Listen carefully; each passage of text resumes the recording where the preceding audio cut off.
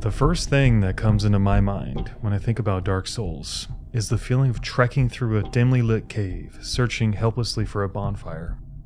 I'm low on Estus, my will is nearly broken, and my sword is the same.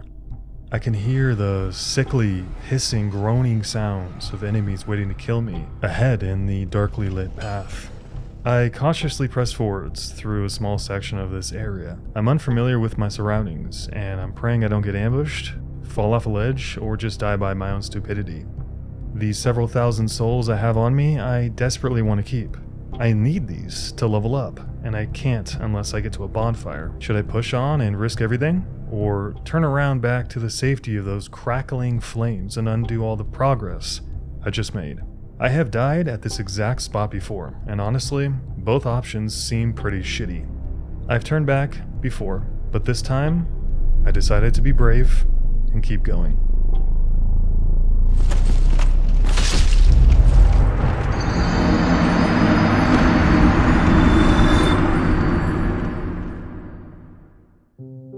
A few minutes later, I'm ambushed by black frogs and killed by their toxic gas. The game greets me with that old familiar "you died" scream, and it takes me back to my last bonfire with no souls. I just barely remember how to get back to where I died, and if I perish again, I'll lose all of my souls for good.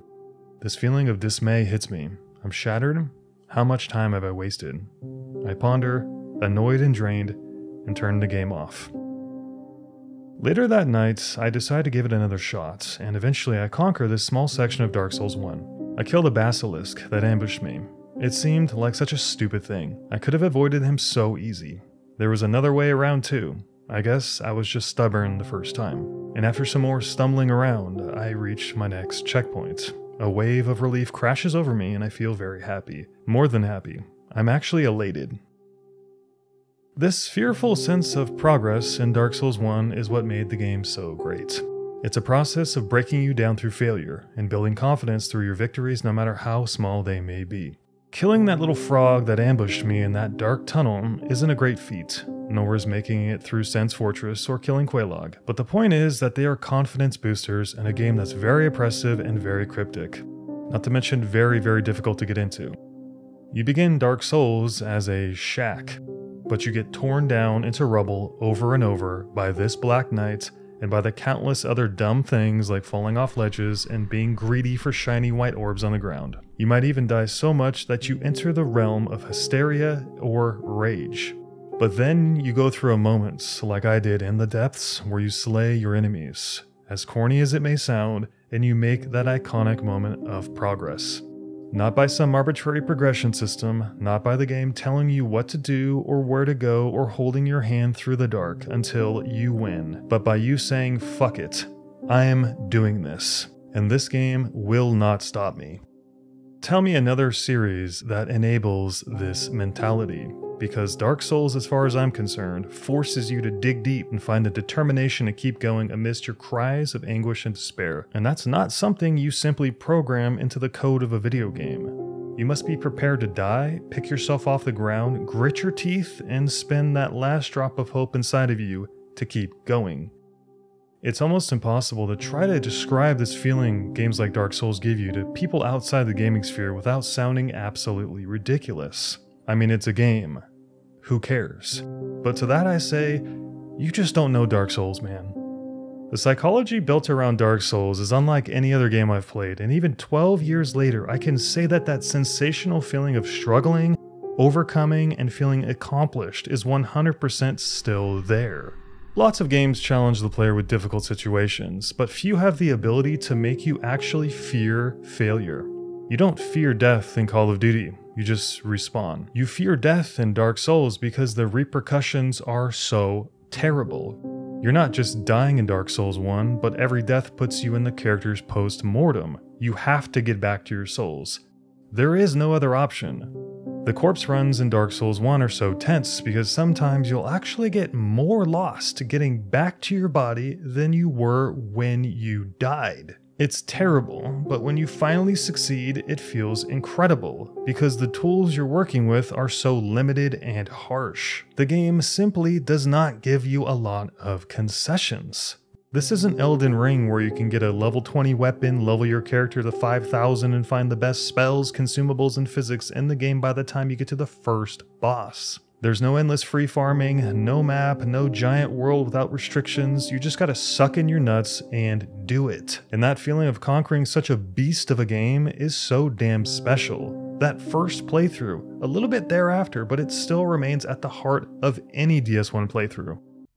If not for the fundamental reason that the game is so tightly designed. The level design is flat out amazing because the world size is so small, yet it's with that limited space that they have made a completely revolving, interconnected world that feels twice as big, if not 3 times as big as it actually is. And every playthrough can be a little bit different as you have multiple options for setting out, getting lost, looping back and forth, and having that iconic moment where you take an elevator back up to the only place you feel safe. Realizing that a giant underground system of caves and tunnels that you approach from a completely different point in the game world was actually underneath your feet in Firelink Shrine all along. But I would be lying if I said the gameplay held up to today's standards. Going back to Dark Souls 1 feels like going back and playing an old racing game from the late 90s. It is stiff. Very, very stiff. Broken down to the most fundamental game mechanics of a fighting game. You attack, you determine if it's safe to attack again, and if not, you block or back away. You might cast a spell here or there if you have them, but the entire playthrough can be finished simply by hitting R1 when it's safe. Such a primitive combat system is likely not going to be enough for someone who, let's say, played Elden Ring and is curious if they'll now enjoy Dark Souls in the same way. I'm here to say that you won't. Mechanically you won't, and systematically you won't either. Elden Ring might have the DNA of Dark Souls, but it is not like this game at all. Attacks are slow and clunky, there's no fancy mechanics or combos or weapon arts. Options during combat include only a light attack, a heavy, a roll, and that's basically it. Dark Souls 1 is not based around rolling like Dark Souls 3 or Elden Ring. At best, you'll circle around enemies for backstabs. The AI in Dark Souls 1 allows for some extremely cheesy mechanics, but normally our options during fighting are extremely limited.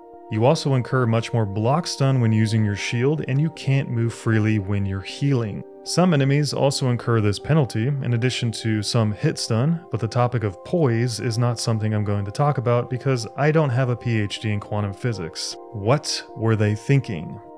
The other 2 elements that differentiate Dark Souls 1 from the others are that when you drink an Estus, the animation locks you into place for a while, and that your stamina meter regenerates very slowly.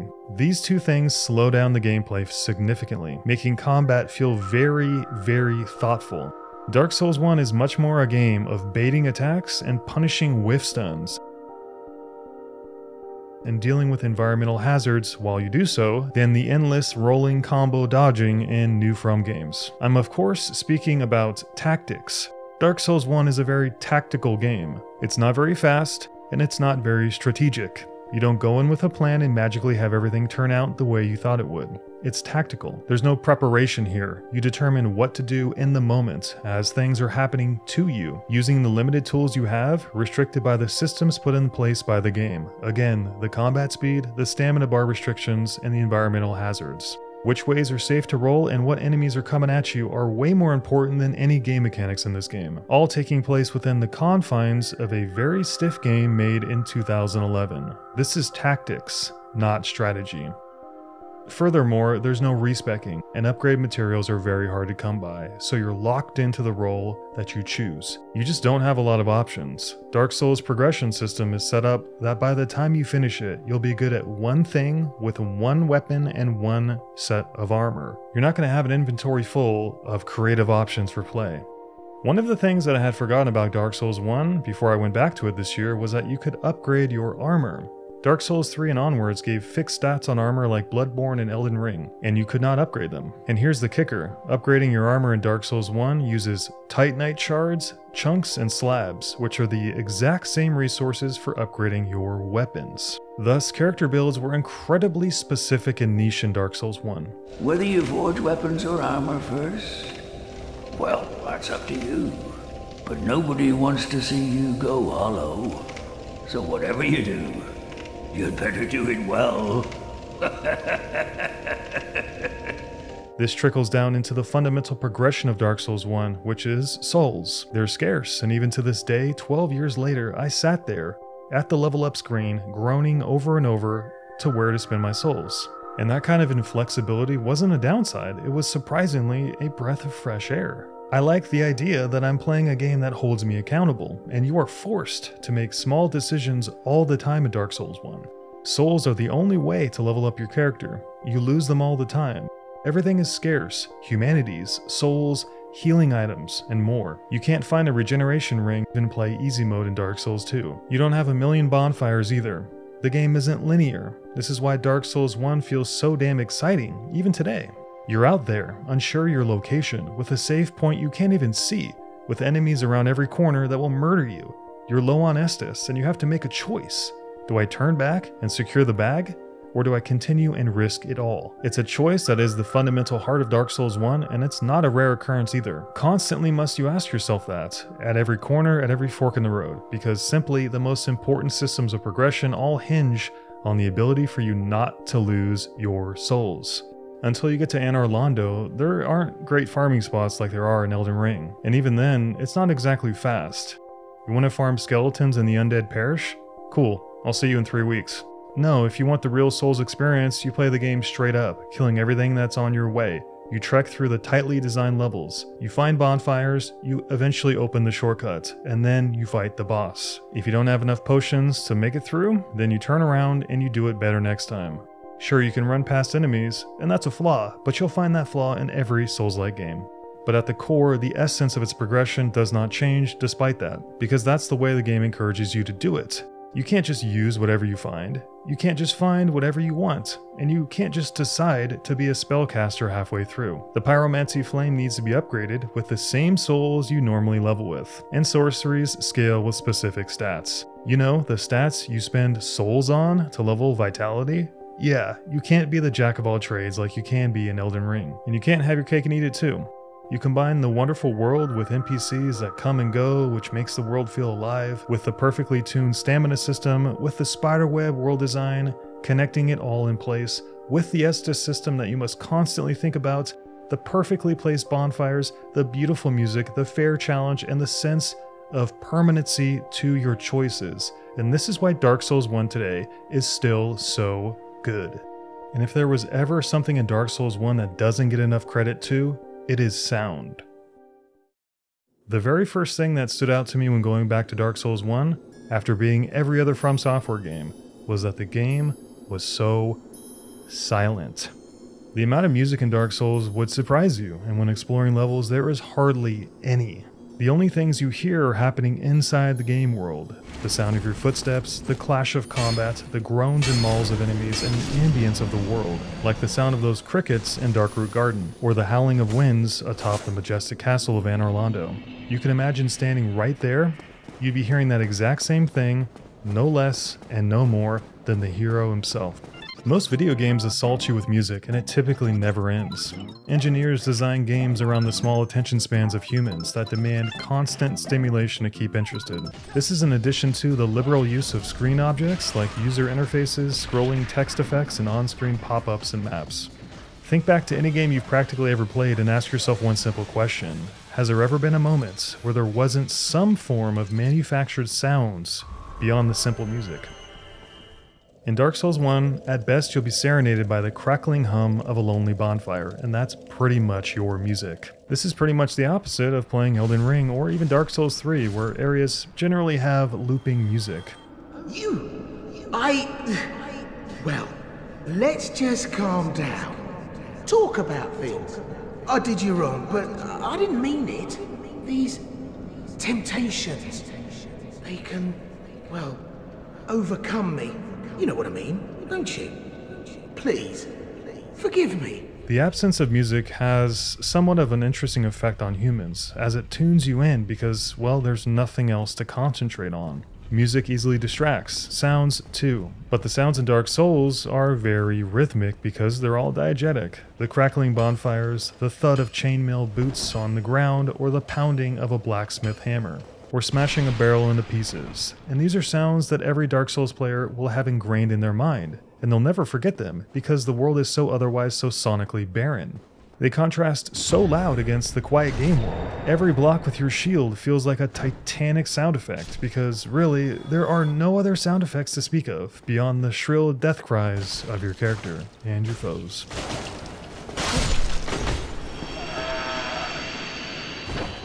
When the music kicks in, it's only in boss fights or at the shrine. The absolute and beautiful quietness allows for total concentration, which is one of the reasons why this game has been worshipped over a decade. When the game presents music though, it doesn't flood banging tunes in every boss fight, something that Dark Souls 2 probably could have learned from. A lot of the songs in Dark Souls 1 are actually quite gentle and natural, and most of them lack traditional instrumentation. The Moonlight Butterfly and Seif themes are somber tunes driven mostly by a mysterious woman's hymns and musical synths.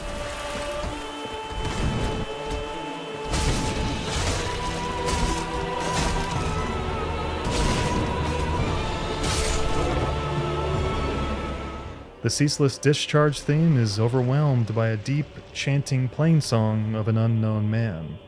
And the final boss track is a slow, melancholy piano song which serves to align the game's depressing thematic elements.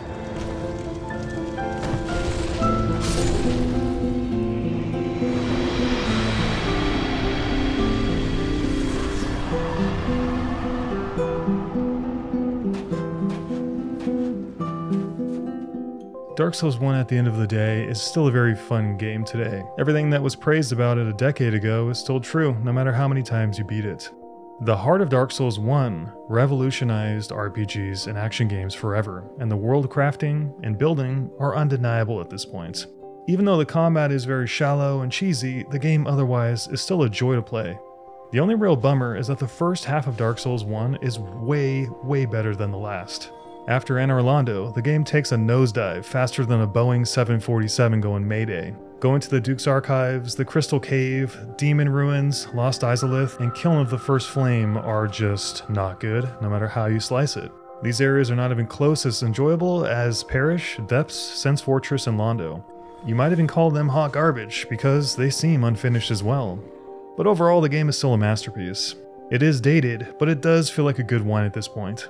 It might feel terrible in 20 years, sort of like how playing Pitfall right now on the NES is a shit show. But you'll always be able to call it a masterpiece for its time, that's for sure.